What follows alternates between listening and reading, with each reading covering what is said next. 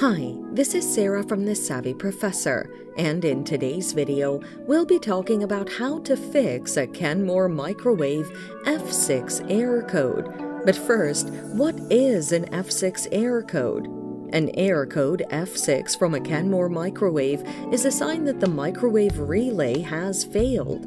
The following are some of the common causes of the error: a faulty relay control board, bad wiring, or system failure.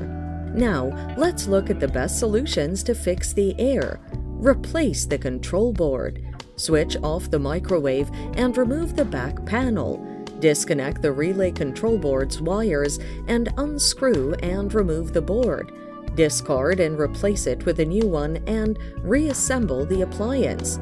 Check the board's wiring. Switch off the appliance and remove the back panel. Locate the control board, inspect its associated wires for physical damage, look for water damage, employ an electrician to replace and install new wires.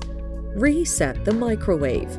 Turn off the appliance's circuit breaker to power down the unit. Turn the circuit breaker back on and check if the error message appears again. Check that the microwave is working properly. And that's it. Thanks for watching. Till next time.